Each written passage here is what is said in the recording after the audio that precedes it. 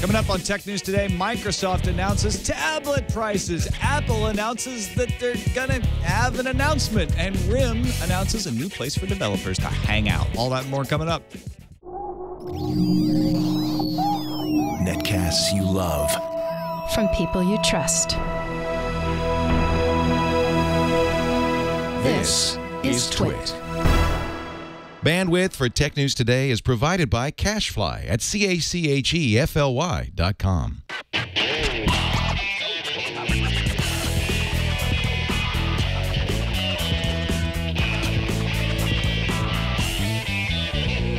This is Tech News Today for Tuesday, October 16th, 2012. Tech News Today is brought to you by ShareFile. Enhance your workflow, send files of almost any size easily and securely with ShareFile by Citrix. Try ShareFile today. For a 30-day free trial, go to sharefile.com, click the radio microphone, and enter TNT. And by Ford, featuring available sync. Now you can control your media player with simple voice commands. Enjoy your drive while you easily search and listen to your favorite songs. Check it out on the 2012 Ford Focus and at Ford.com/technology. And by Gazelle, the fast and simple way to sell your iPhone, iPad, MacBook, or Android smartphones. Find out what your gadget is worth and get cash to upgrade to the latest iPhone at Gazelle.com. Welcome to Tech News Today. I'm Tom Merritt. I'm Sarah Lane. I'm Iyaz, Akhtar. And I'm Jason Howell. And this is the show where we keep you up to date on the most important stories in the tech world, starting each time with the top 10 stories of the day. We call it the News Fuse. After an inadvertent early reveal this morning on the Microsoft Online Store, the price of the Microsoft Surface RT is now official, and pre-orders are being taken right now. The base 10.6-inch tablet with 32 gigabytes of storage sells for $499, $599 if you want the touch cover bundled in. The 64-gigabyte version sells for $599 or $699 with the touch cover. And sold separately, the touch cover runs you $120, or you can get that more keyboard-like type cover that runs you $130. European regulators are criticizing Google's latest privacy policy, saying that there should be clearer information about how Google uses consumer data and gives users more control over their personal information. Regulators in the U.S. and Europe are also preparing for possible antitrust cases against the company after Google folded 60 of its services under a single policy. The latest investigation was led by French data protection agency CNIL. After being leaked, the Boxy TV got official today. For $99, you'll get a set-top box with dual tuners and a DVR that records to the cloud. It'll cost you $15 a month to have unlimited DVR storage, and that will also allow you to view your recordings on other devices. The cloud DVR functionality will be available in limited markets at launch in November. Apple has invited the press to an announcement next Tuesday, October 23rd at 10 a.m. Pacific time at the California Theater in San Jose. The invitation shows a partial image of an Apple logo against a, I don't know, like as a pointillist background or something. It reads, "We've got a little more to show you." What could it A mean? little? Who can guess? They said a little. Oh, it's small. Oh, my God. It's called iPad Little. It's the Shuffle Nano. It's the Lil Pad. Oh, my gosh. I was just about to... Oh, The dang. Lil Pad. Dang. I like Beat it. me to it. In other Apple news, an unnamed source is passing on information that Apple customers might soon be able to pay for store items with the Passbook app. How? Well, by updating the EasyPay software used by store employees to scan Passbook-enabled Apple Store gift cards. The update would let iPhone and iPod Touch owners with Passbook pay for items using payment car codes. Apple has reportedly just finished replacing the cases on the EasyPay-equipped iPod Touch units used by store staffers in order to allow access to the rear camera. RIM opened up its first developer center in Slough in the United Kingdom. The BlackBerry Tech Center will give BlackBerry 10 developers access to help in workspaces to build apps. Each day, the center will focus on a different part of app development. RIM will also open up more centers in Vancouver and Silicon Valley. Foxconn Technology Group, most famous as the maker of the iPhone, announced it discovered underage interns as young as 14 years old working at one of its factories. The company was investigating its factory in Yantai, China, and sent the interns back to their schools. China's minimum working age is 16. Samsung has finalized details about its lineup of Windows 8 PCs and tablet hybrids. Probably what's getting the most attention is the hybrid laptop tablets, the ATIV Smart PC Pro 700G, that's going to run you $1,200, or the Smart PC 500T, that's $750 with a keyboard, $650 without. Plus some Ultrabooks, notebook, and then a couple all-in-ones. Series 5 all-in-one will run you $800, 21.5-inch screen. Series 7 all-in-one, $1,700 for a 27-inch screen, or $1,100 for the 23.6. And Asus unveiled the Pad Phone 2, the sequel to the Pad Phone. It's an Android phone sporting a 4.7-inch 720 IPS display, 1.5 gigahertz Snapdragon S4, and 2 gigabytes of RAM. Of course, what makes it a Pad phone is the tablet dock, which is now thinner, 10.1-inch 1280 by 800 display. Only a 5,000 milliamp hour battery, down from 6,600, but the handset has better battery life at 2,140 milliamp hours. Both the dock and the handset are going to be available by the end of the year in Europe and Asia. Euro pricing set at 899 euros for the 64 gig and 799 euros for the 32 gig. It's finally officially here. The Xbox Live dashboard update is now rolling out after being in public beta since July, so people have had this for a while. There's a bunch of feature updates. IE on Xbox, web video results, now includes YouTube content. TV and movies is combined into one channel, and the Sports Hub is added to the home channel of the dashboard. Oh, yeah, they've also added some performance improvements, too. This episode of Tech News Today brought to you by Citrix and ShareFile. Technology's changed the way we work, but in order to make the most of it, you need the right tools. You got somebody who wants to fax you something, or you want to send them a file? How do you do it? You got to go down to the local store and scan it in and then mail a US... No, that's crazy. I use ShareFile by Citrix. Makes everything so much easier. Industry professionals in law, accounting, financial services, healthcare, marketing rely on ShareFile every day to collaborate with clients and coworkers while maintaining the highest level of security and accountability. I mean, sure, you could throw files up anywhere on the internet, but how do you know that they're secure? How do you know that only the people that need to see them, and how do you know they actually saw them? Get no bounce backs or inbox space problems when you use ShareFile. The way I do it, I upload a file. Let's say I've got a contract I need somebody to review. I put it up on ShareFile. I limit it to just that person. I give them a special login. I send them. They get a link. They click on the link. They download the file. And then I know that they've seen it. I'm like, okay, he got that contract. He got to look at it. With ShareFile, you can access your files from anywhere, too. Your laptop, your tablet, your smartphone. I want you to try ShareFile with our special offer. Sign up today and receive a 30-day free trial. Go to sharefile.com, click on the radio microphone, and enter TNT. Remember, visit sharefile.com and type in TNT. We thank Citrix and ShareFile for their support of Tech News Today. Join us again very early in the morning in Australia. We're very happy to have Peter Wells from macdoc.com.au. How's it going, Peter? I'm very well, Tom. How you guys doing? Thanks again for staying up. Good to have you, man. Thank you, sir. Or actually, you did get some sleep, didn't you? He slept a little. Yes, so getting up I actually early. did go to sleep this time. He's asleep right now. All right. Well, let's start off with those Microsoft Surface price points. 10 days before they go on sale, you can now pre-order them online. Now, I mentioned all the prices in the news fuse, but what's confusing when you go to the site, they don't seem to allow you to order the $599 64 gig right now. You can only order the 64 gig with the touch cover. And remember, the touch cover is the one that has a keyboard on it, but it's flat because it's like touch typing. And the type cover is the one that has more of a full keyboard on it. But what do you think of these pricings? 10.6-inch Microsoft Surface running RT, $499 for the 32 gig. Now, that's the same opening price as the iPad, but if I'm not mistaken, is not the iPad a 16 gig at the open, not a 32 gig? Yes, that's right. So you get more storage for the same price. Mm-hmm. Yes, well, Microsoft's won this one. Done. Somebody in the chat room was like, okay, wait, it's $499, same price as the iPad, and it has no apps. That's what the claim is going to be. I mean, well, no, that's not true. I know it's not That's true at all. definitely not true. That's why I wanted to bring it up, because the thing is, the development for Metro apps, or whatever they're calling it, modern UI, has been going on for a while. And Microsoft has its own first-party apps that are supposed to be pretty powerful. But I mean, it's definitely some competitive pricing. $499 to get it without a cover sounds like a reasonable price, especially if you're looking around and going, iPad, or am I going to go with a Samsung, or why not Microsoft? Because people kind of know them.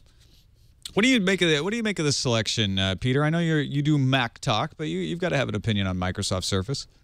Oh, look, I really, really want one of these. I think that they look absolutely gorgeous. And, you know, I'm a big fan of the Windows 8 operating system. I've only played with Windows 8, of course, briefly with the HTC 8X I got on my hands on the other day.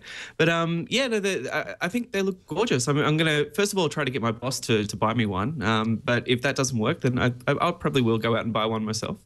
Yeah, I think these are exactly what Microsoft promised. Steve Ballmer said the pricing will be around the same as what other tablets like this are priced, and that's exactly what they're seeing. They've got a little bit of bragging rights because they can say, "Oh, you get a little more storage," but that's good and that's nice. I like that they give you the option to bundle in that cover for a little bit of a savings over what they would charge you otherwise. It's $120 for you to buy it separately, so you get it for an extra $100 if you bundle it in. That seems nice, and that also brings the price back up in line with the iPad, and the iPad doesn't include any kind of accessories. You got to buy that separately. So what I think, though, is that these differences are minor, and you're going to make this purchase decision the way Microsoft wants you to make this purchase decision on the features, on what you think of the operating system and the ecosystem and what you want to work in. And Microsoft is gambling that people are much more used to using Windows on a desktop, and therefore they might feel very comfortable using this operating system on a tablet. Well, what about all the people, like, I mean, I know you were kind of kidding, but that say, well, there aren't that many apps as compared to what you could run on an iPad. And that's very true. I mean, we have a little bit of a chicken or egg issue here where developers will get excited about creating apps for people if these tablets sell really well, because then you have all these people who are just waiting to download your apps and using them. If they don't sell that well at the offset, then Microsoft has to sort of continue what they've been doing for the last few months, which is convincing companies to make apps for them and trying to convince them that it's worth everybody's while because the customers will come. And that's definitely something that you have to consider when you're looking at the Windows RT version of this. At $499, though, you can get the Atom-based ones from other companies. I think Acer and Asus have one, or have each a $499 version with the Atom processor, which would allow you not to worry about this app problem because you'll be able to run all the old desktop apps on it. The RT version is obviously very, very different. You're going to have a different app experience. So, I mean, the fact that Microsoft includes, a version of Office, and there's actually a lot of education on the website explaining the difference between RT and 8. It seems like, if you're worried about apps, you probably want to go with the Intel version because you still have all your old applications, because the new one, who knows if it'll take off. Looks like Microsoft has an idea of how many they think they'll sell. Wall Street Journal reporting that suppliers saying between 3 and 5 million Surface tablets being manufactured for sale this autumn. I also don't know what to make of their television ad. It aired last night during Monday Night Football in advance of the announcement of the pricing and the pre-orders today. And it really was just a bunch of people making clicking sounds. Actually, it's not people making clicking sounds. They're clicking with their Microsoft Surfaces because they use the easel to pop it out. And then they're all swapping their keyboards. That seems like a horrible idea. Germs. Why would you do that? I'm not sure that this convinces me. Does this make it seem cool to have a Surface? Kind of a commercial. Yeah, but you never see what it does. It's just this thing that magnetizes and clicks, and you don't realize it's a computer. It's a full-fledged computer, and this has got a magnet in it. That's the gimmick we're going to do right now. I will tell you what my unbidden thought was when I watched this morning was, oh, Microsoft Windows 8 really looks like a great tablet operating system. It makes old people kiss. Come on, you guys. It does make old people kiss. That's the click. It's old people kissing. If you wanted to know the science behind it, there you go. And what is Windows 8 is incredibly pretty, so they're playing to their strength with that ad, I think. The whole point of that is to just show how pretty it is. Yeah, that's fine. I think you're right, because I as doubtful as I am about the tile interface on my desktop, it looks gorgeous in a tablet setting, and it does show off to best effect in that ad. All right, let's talk about new tablets possibly coming. We actually have a fact. Apple sent out an actual announcement. Yeah, when I was setting up the store this morning, I was like, it's all rumor mill. But turns out this morning, Apple's like, oh, yeah, by the way, on the 23rd, we've got a little more to show you. That's their silly little tagline. The Lil Pad. Little Pad that's coming up. I love it. So obviously they haven't expressed what exactly it's going to be. Everyone's guessing the iPad mini. But there's a lot more rumors going on. So I think we should take a look at the rumor mill if we can. Oh, you are going to jump into it. I'm going to go to the rumor mill. That's okay. right. All right. Well, yeah, now that we've got the facts out The facts are out of the way. we got to take a ride down to the rumor mill. We have the 23rd coming up. We have no idea what's coming other than the fact we think it's an iPad mini. But All Things D says we're getting a 13-inch MacBook Pro with Retina display, with 2560 by 1600 display. There's supposed to also be a new Mac Mini, according to 9 to 5 Mac, 2 configurations, and a third model with OS X server. And there's actually some more details on the iPad mini, which does not exist yet. 4 different storage options, 3 different types of connectivity, which would make for 12 different models. You could, according to these reports, you could get one with 3G or LTE, but you don't have. You can pick and choose your antennas in there. So it would give you a lot of options to customize your iPad mini. And if you're counting the colors, because there's black and white, there should be 24 options for you if you want to get an iPad mini. Let's just quickly go around the horn and think, what's your opinion about this, Sarah? Okay, so I know that we're still heavy in the rumor mill right now, but I love the theme. So iPad mini, okay, that's nothing new. Everyone's been talking about it for 4 years, but now we've also got a smaller MacBook Pro with a Retina display. That's sort of like a mini too. And oh yeah, how about the Mac minis? Everybody forgot about those. We didn't. We got new Mac minis too. Little something to show you. I actually think that this makes pretty good sense. Peter, do you think it's all about the little things, or are we going to finally see like an iMac update? Can we finally see an iMac update? Like a little processor change?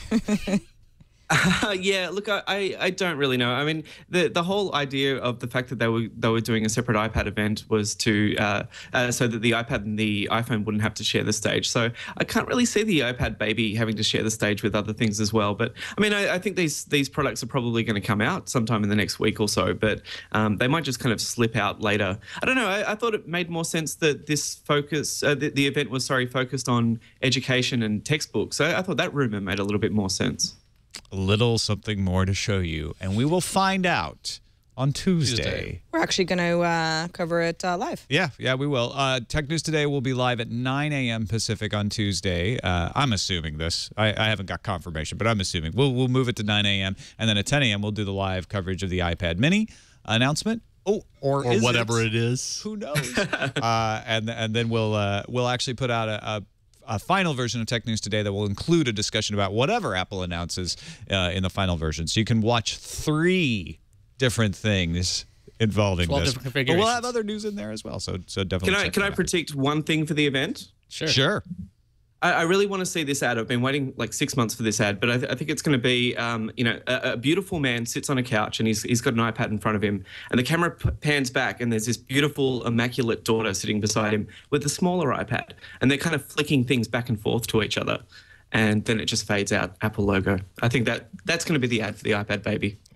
I'm actually pretty excited about the possibility. Are you calling it the iPad baby? Well, I don't know. I mean, I think the little iPad sounds cuter, but whatever. Okay. iPad baby. That's funny. I was just going to say, I'm actually pretty excited about the possibility of a 13-inch MacBook Pro with Retina. The 15-inch, even though I know that's not a huge computer, just because I've been using a 13-inch MacBook Air for long enough, it's just a little too, it feels too big, even though it looks beautiful.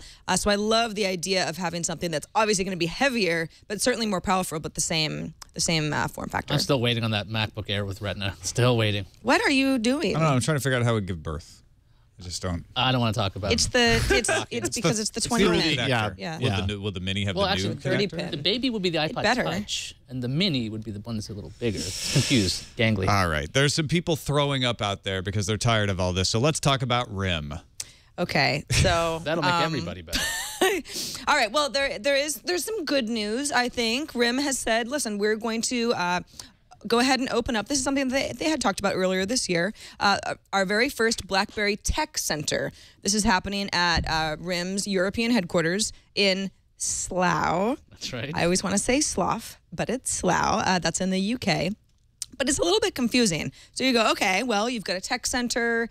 All right, I'm a BlackBerry developer or enthusiast. I go in. What do I get out of it? They're going to have different themes depending on the day. So you've got Android, iOS, and Windows efforts, dedicated help available for people interested in developing for those on Tuesdays, on Thursdays, and Fridays.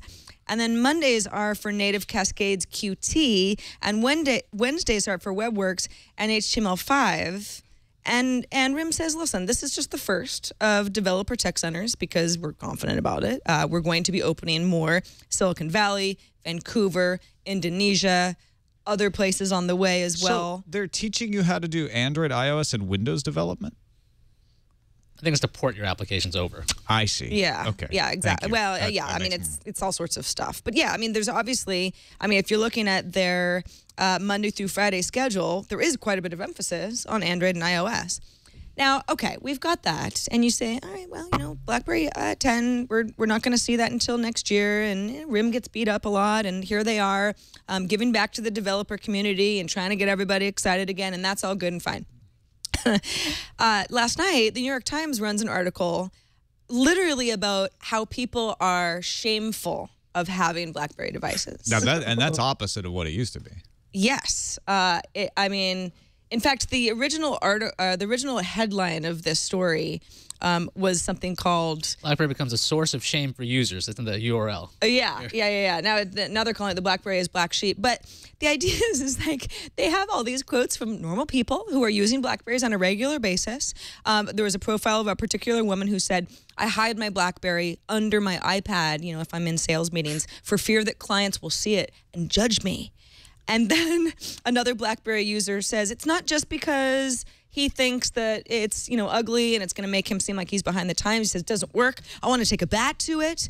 You can't do anything with it. You're supposed to, but it's all a big lie, which sounds like he's maybe just got a really faulty BlackBerry, because I think they actually do quite a few things. Another hedge fund marketer said she recently attended a work retreat at an upscale country club in New York. She asked the concierge, do you have a phone charger? And he said, sure. Then he saw what kind of phone I had and said in a disgusted tone, oh, no, not for that. And it used to be the opposite. If you had an iPhone first gen and you went to the concierge, he'd be like, oh, we don't have a charger for that. Right. Flash in the pan phone. And people with their BlackBerries would look down on you like, well, I have a serious phone. So it's come full circle. It's the opposite. They also have one quote in here that I had to take a little bit offense with. This comes from a musician who says BlackBerry users are like MySpace users. They probably still chat on AOL Instant Messenger, which I do as well. So I don't really see what's so wrong with that. Wow, I mean, I'm not using the AOL client itself, but I'm certainly connecting to people who are, I'm using the same AOL Instant Messenger name. Why they call it America Online. That I got in 1997 or something. But yeah, I mean, this is like, I'm not sure why the New York Times felt it necessary to just sort of skewer anybody who's still using a BlackBerry and make them feel like, less of a tech person. It seemed extremely harsh. Am I the only one? I mean, their job is to report the news, right? Like, I know that I'm guilty of it. And when I see somebody pull out a BlackBerry phone with a keyboard, I'm like, what do you have that for? Because they would explain it does email. I'm like, oh, so does everything else. But apparently BlackBerry still has the best style of email from what I've been told. And their keyboards are supposed to be fantastic. And I'm not a keyboard guy when it comes to those devices anymore. So it just seems like it's a reflection, right? We have a company that has less than 5% of the smartphone market in the United States. They used to be dominant, and now it's just like they're desperately grasping, trying to figure out, okay, next quarter, we're going to have a phone. It's going to be great. You're going to love us. We have development centers. Stay with us. We have a music video. Please stay. Come to our camps. You will learn many things. Peter, do you look down on the BlackBerry at all? I don't. Well, I don't see them anymore. But I mean, every time I'm on the show, there's a story mocking BlackBerry, and I don't know whether that's me or that's BlackBerry. I'm starting to think it's them, but I don't know. I mean, with the announcement from Apple and the announcement from Microsoft today, I think everyone's going to be talking slough. Slough. Home of The Office.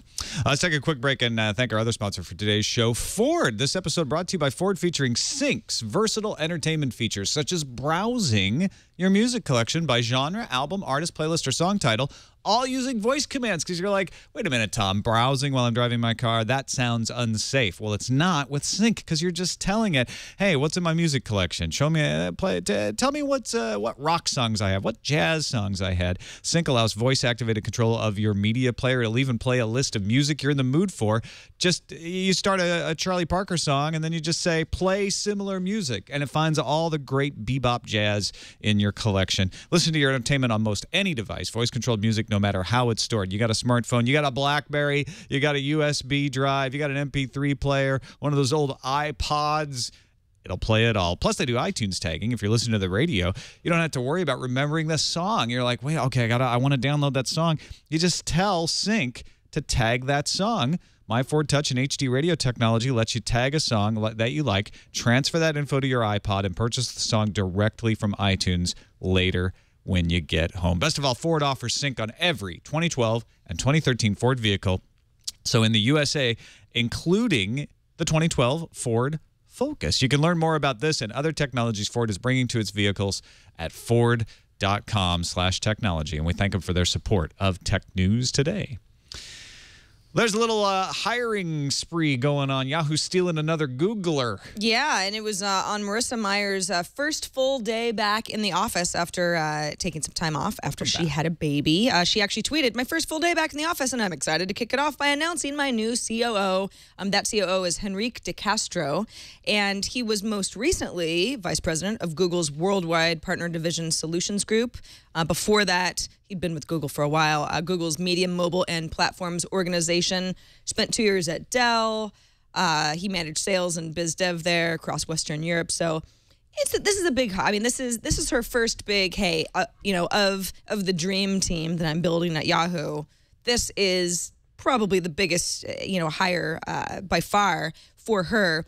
It's somewhat of a crazy salary. He's got $600,000 yearly base salary, but then there's bonuses, $36 million in stock grants and equity awards. And what's interesting is that he is walking away from some potential cash at Google. So Yahoo also has a $1 million make whole cash, sort of to incentivize him to come on over. $20 million in stock to replace his Google shares. Those will vest over the next 4 years. Kara Swisher over at All Things D says there might be a little clash going on at Yahoo, though, because the current head of revenue is Michael Barrett. Meyer didn't hire him. Interim CEO Ross Levinson did this summer before she arrived. Sources say De Castro and Barrett worked together at Google, and they didn't get along. They didn't get along so well. No, Barrett has said publicly, even though Meyer didn't hire me, I plan to stay. Not everybody feels that way. Some sources within Yahoo seem to think that he's not long for the company. So it remains to be seen how things will change under De Castro. But I think it is significant that, Meyer's going full steam ahead, as she said she would. And it looks like we're, probably going to see a much better indication of how she is staffing her highest executives by the end of the year. Yeah, I think it's significant that she got a high-level Googler. It's hard to get people away from Google, and especially to Yahoo, especially to a place like Yahoo. But I think Marissa has first of all, she can overcome that because she's a former Googler, so she knows how to counter those objections, and she can overcome the hesitancy of Yahoo because she's talking about all of the things she's doing to remake Yahoo and make it more of an attractive place to work. I wonder if this kind of hire shows a bit of dissatisfaction with the movement with Google, because they used to be very simple when Meyer was there. Things have shifted a lot. We're seeing a lot more integration with, I believe, your Google Drive results now show up in your Google searches if you're part of this. Do you think that affects the COO, though? I'm thinking that this is part of a larger movement, because there was all these stories about Larry Page pushing for things to be very different. And so if there's enough dissatisfaction at the top level, even at Google, this kind of thing could keep happening. And that would mean that Yahoo, theoretically, might be a much simpler style search engine than it used to be. So it might just be like almost Yahoo would turn into the old Google. Google would continue doing whatever the heck it's doing with social. And maybe it could be attractive to people because that's one of the things that people loved about Google, simplicity. What do you think, Peter? Is it the simplification, the focus that Larry Page is putting on things that might be making some people look for elsewhere to go, or is this just an isolated incident? I think that's a great theory. I mean, I'd love to see. I love watching what's happening over at Yahoo. It seems like Yahoo had that same kind of stink that MySpace and BlackBerry had, and yeah, Marissa's really kind of shaking off that stink. So it's just really fascinating, and it's always great to have competition in search. Absolutely, Marissa smells very good. Let's talk about Boxy TV offering unlimited DVR storage, dual tuners, and Netflix for $99, but you also have to pay a subscription fee? There's a subscription fee because there's no onboard storage in this Boxy TV set-top box, which does not have that weird angular style. It's a regular rectangular box like we saw last week. Now, the DVR is going to work with almost any speed connection, but the head of Boxy, Avner Ronan, says recommends a minimum of 2 megabits up and 5 megabits down. I would say so. Yeah, to get the best quality. Even a little conservative. Because the DVR is going to have 2 to 4 megabit streams, so you're going to have to make sure that you're paying $15 a month to have access to that. But then again, since everything's in the cloud, when you have your Boxy app, you should be able to watch your recordings on your phone or your tablet without having to worry about converting or finding the files. The set-top box with its dual tuners can pull over-the-air HD TV signals, unencrypted cable signals if you still have that. And apparently, there's some trade-offs with the Boxy TV because it's not supposed to be a replacement for the Boxy Box. The Boxy TV is made by geeks for people, which means it doesn't support as many file types, so it's not going to be like VLC-style playback. It doesn't have as many apps. And the major app that's missing is there's no web browser on the Boxy TV. It does have Netflix, Vudu, Pandora, YouTube, Spotify. So a lot of that's This is in like there. this is like a combination of a Roku and Simple TV. Simple TV is an over-the-air DVR that actually uses a Roku app for you to view it. And Roku says, we don't have a browser. We just have a bunch of channels that you can have. And Simple TV, though, will take advantage of a hard drive you have locally. But so this is the slight difference of this cloud DVR system, which would give Boxy a nice little revenue stream. I think some people were upset that Boxy TV takes away some of the functionality that Boxy Box had. Well, it doesn't take it away. It's an entirely separate product. Right, Boxy Box still exists. It's not discontinued, so people shouldn't freak out about that. But I'm kind of curious about what people think about this cloud DVR option, because I know when I record things, to get it from place to place, it's kind of a pain.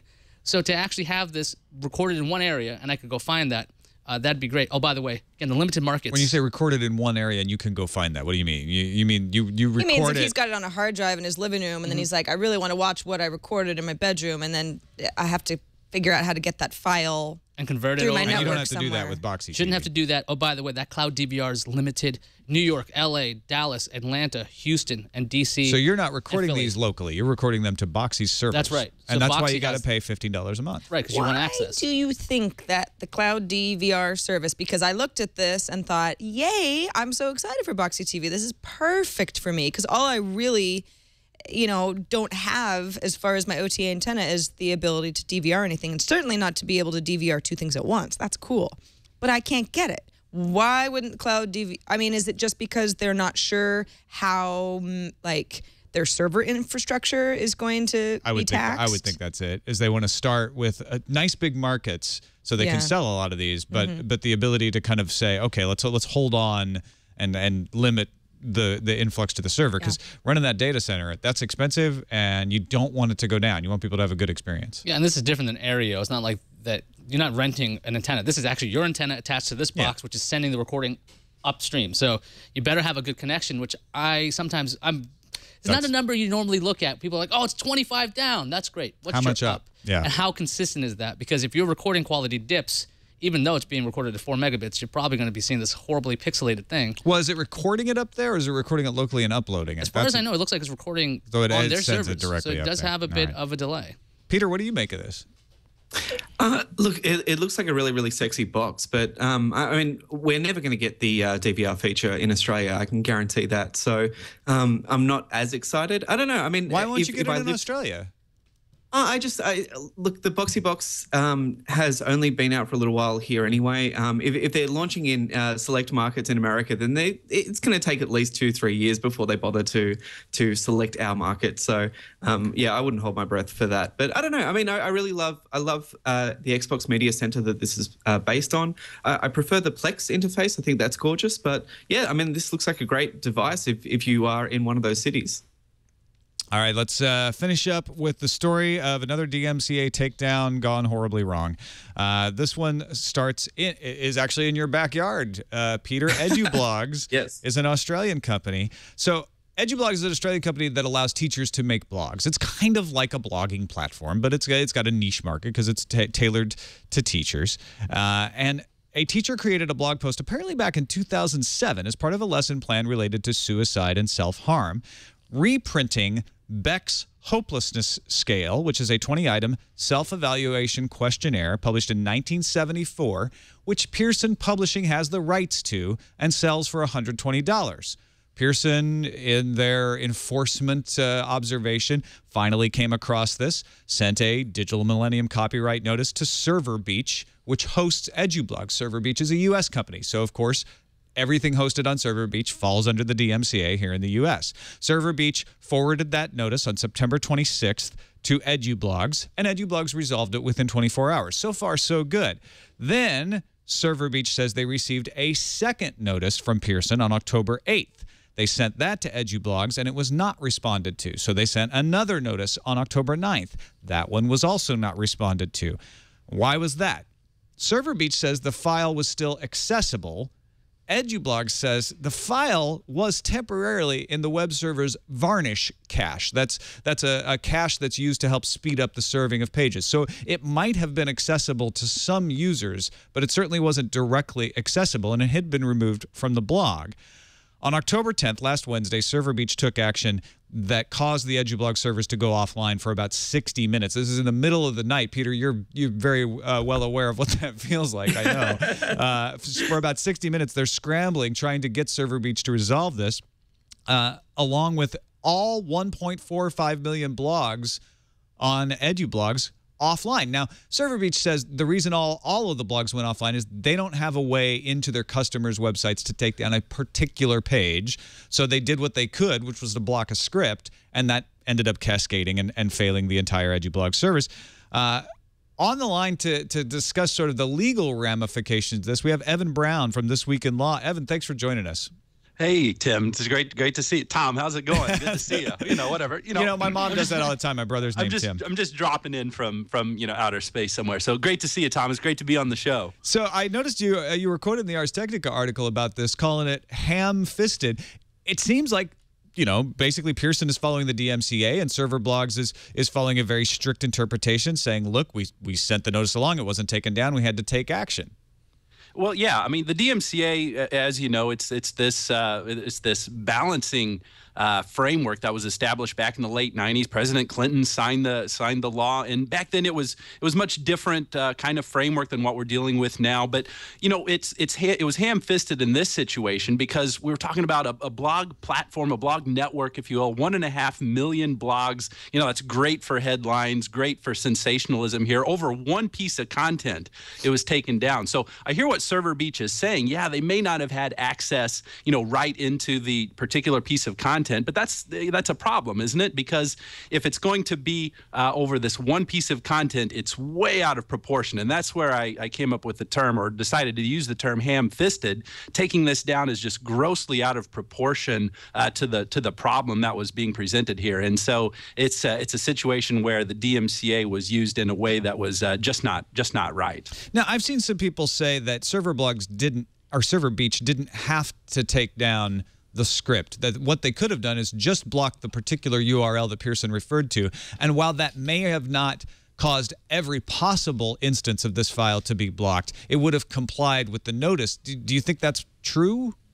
Well, I mean, all the DMCA requires is that either the content be deleted or access to it disabled. So, it's only God knows what the actual technical answer to all that is. But if the content was no longer available to web users, especially through the link that was there, that seems to me to be compliance with the DMCA, because it's the remedy that Pearson wanted in all this. And I think a really important point in here is the flimsiness of Pearson's claim to begin with. I've actually represented some clients who have gotten, nasty letters from Pearson claiming copyright in content actually involving Beck, the psychologist or the psychotherapist or whomever he was. Maybe he's still around. But these are just very fact, like checklists. And it's kind of puzzling that Pearson is so aggressive in enforcing these anyway. So that's another point to underscore the disproportionate response by taking down this whole network over one piece of content. Well, I can understand why. They sell a 20-item checklist for $120. Well, if they could make that much money off a 20-item checklist, they're going to be pretty vicious about defending it, I guess. Well, that same kind of rationale could go to ServerBeach. It's my understanding that EduBlogs was a 75,000 plus year customer of ServerBeach. All ServerBeach was at risk here was being, losing a defense it may have had in a copyright infringement act by complying with the DMCA. So to me, there was not only some problems by not having the technological ability to get in and take this particular piece of content off. It was a bigger business decision that was a bad decision if you're looking at how to treat a customer in this type of situation. And to give ServerBeach credit, they have actually responded to the blog post from the head of EduBlog saying, we really value you as a customer. We hope we can figure out how to resolve this. Not exactly saying I'm sorry per se, but trying to make amends.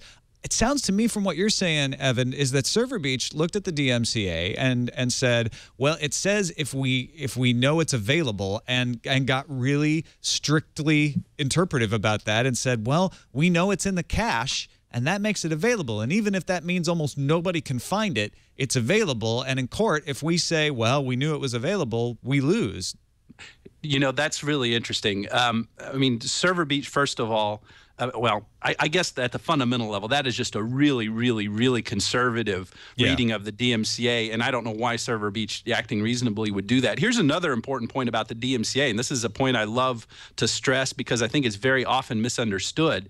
If a web platform, like a hosting company or any kind of intermediary that's hosting user-generated content, decides not to comply with the DMCA takedown request, that does not mean automatically that they are responsible for that infringement. And if they got sued, that they would be liable and have to pay, $150,000 worth of statutory damages. All that means is that they would not be afforded the defense that the DMCA gives them. If they got sued and they have complied with the DMCA takedown regimen, all they have to do is say, Judge, look, we complied with the DMCA. You got to throw this case out, and the judge has to throw the case out. If they just ignore DMCA takedown requests, the plaintiff, in this situation, Pearson, would still have to plead and prove that the intermediary, the hosting company, was secondarily liable for copyright infringement, and that is by no means always an open and shut case. So there's yet another reason why Server Beach could have, gone differently in this situation and been just fine. It certainly seems to me like Server Beach overreacted out of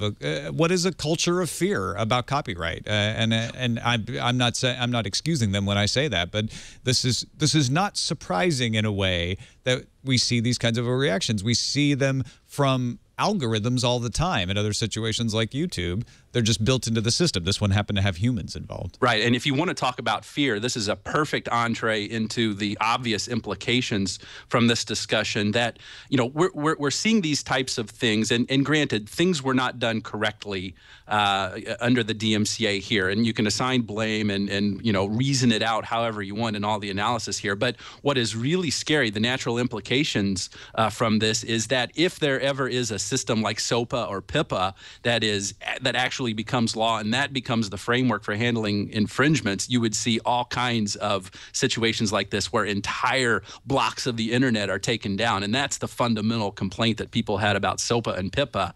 And if this is disconcerting, it's a perfect example of why we just cannot let SOPA or PIPA ever become law. Evan, thank you so much for taking the time to drop in and help us understand what is a really complex issue. Really appreciate it.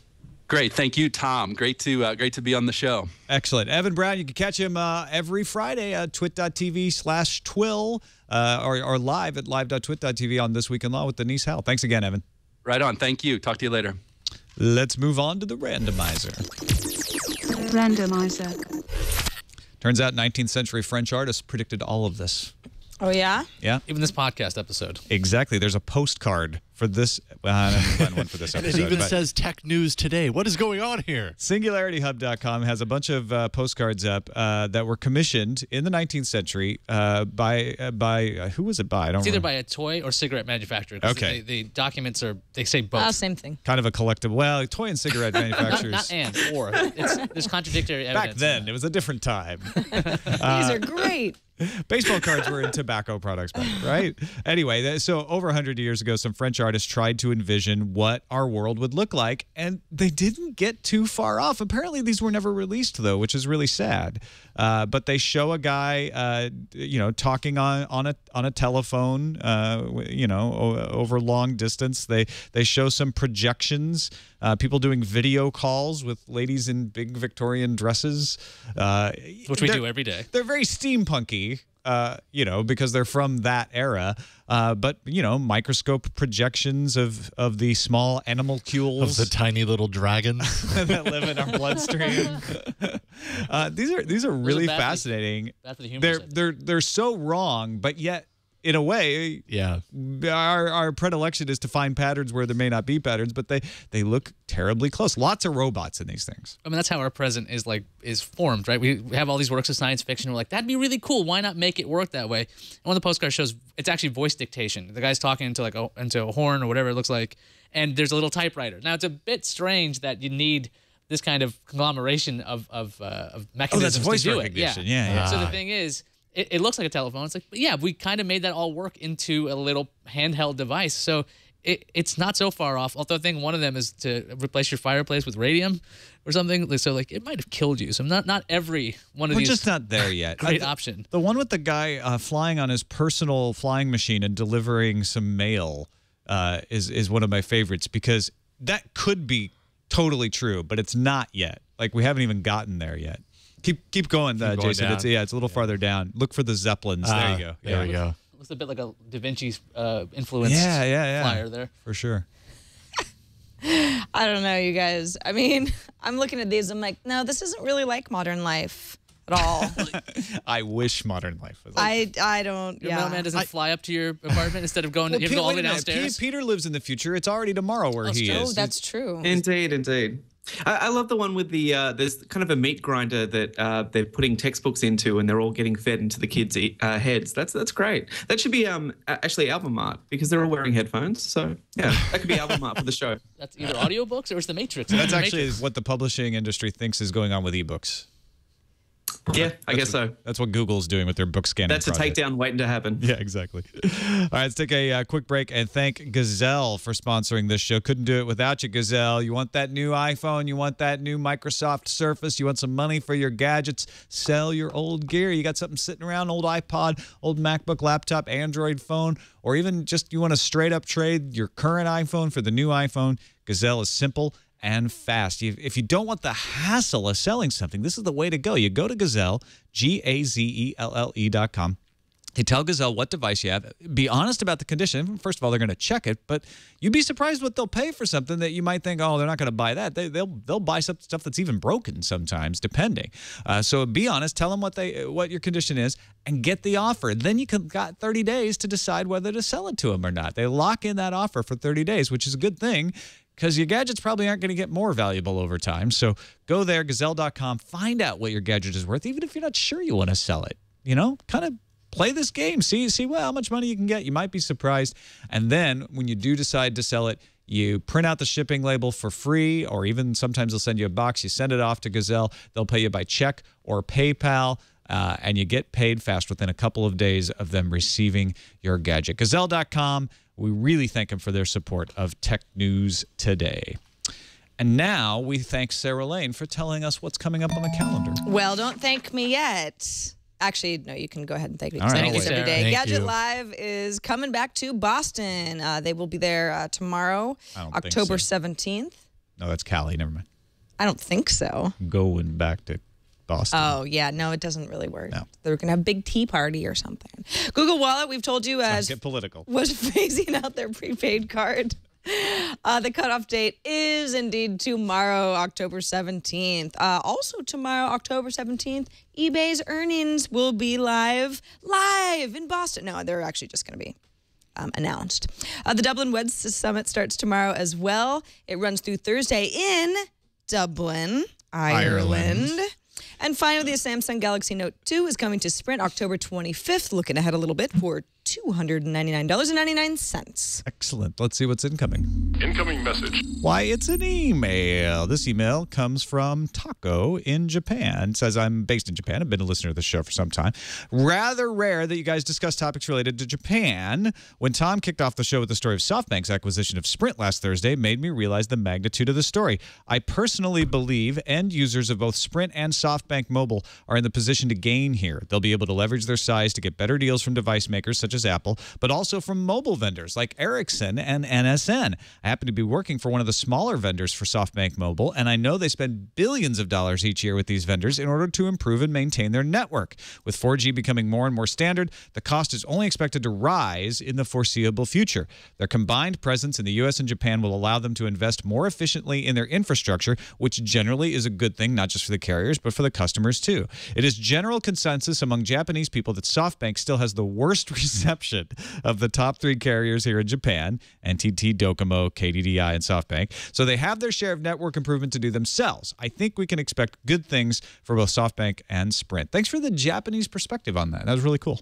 Got another email from Neil who says, Sunday, like 8 million others, I too saw the links for Felix Baumgartner on social media, so I checked out the stream on my iPhone. Then I thought it'd be cool to put it in my living room TV so that my family and I could watch. I fired up the built-in YouTube app on my Panasonic TV. Besides the slow interface, I couldn't figure out a way to get the live stream on YouTube. So I fired up my PS3 web browser. I entered the Red Bull URL. The PS3 took me to the download page for their YouTube app. And then I had the same problem. All of these setup apps are mostly designed to let you watch featured clips. Doing search just brings up user video postings on the spaceships, not what I was looking for. Finally, I went to my Windows 7 Media Center PC, and even that required a flash install before I was able to get it on my TV in full screen. That was 35 minutes later. Yes, I know if I had an Apple TV, I could have just airplayed it, but I don't. And I'm not sure I would have wanted my phone tied up for an hour while the balloon capsule went up, however many more feet. I can't help but think if this is complicated for me, we have a long way to go before the average user out there can enjoy all these tech advances. Yeah, good point, Neil. I was having a hard time finding it. Even when I knew it was on YouTube, I went to the Apple TV YouTube app. Same problem. It's like a lot of featured stuff, but nothing live. I went through the same. I didn't even try. Like Roku? No. Apple TV? Yeah. Oh, PC. It's attached. And I did have Flash installed, so I was like, I can put this full screen. As long as you have a PC and you're willing to do the work, I guess you could do it. But did you watch it, Peter? I still haven't gotten around to watching it yet. I guess I know. I fail at being a nerd. But I did hear that Red Bull actually these days make more money now on their events like this than they actually do selling drinks, which I find fascinating. But there you go. How do they make their money on the event? Just from the sponsorships that they have for their Red Bull. So they've got that kind of Formula One for planes thing. I don't know. It was part of a marketing discussion at South by Southwest this year. Very cool. Well, that's it for this episode of Tech News Today. Thanks for everybody in our subreddit, especially the moderators, for keeping it clean in there at technewstoday.reddit.com. Helps us figure out what stories we're going to talk about each day. So if you're a viewer and you're like, I would like them to talk about different things, go make your voice be heard at technewstoday.reddit.com. Peter Wells, always a pleasure, my friend. Tell folks all about Mac Talk, where they can find it, and all the other stuff you're doing online. Okay, yeah. So mactalk.com.au has just had an update that's taken about 2 months or so, a redesign. So we're no longer the ugliest site on the internet. So please go check it out if you want a pretty down-to-earth Mac forum to hang out in. And we will be back tomorrow with an all-new episode. You can find us anytime you want, though. We're always with you at twit.tv/TNT, like a little guardian angel of tech news. You can also commune with us at 260-TNT-SHOW over the phone or by electronic mail, TNT@twit.tv. Tomorrow, Will Harris descends from the heavens to join us. We'll see you then.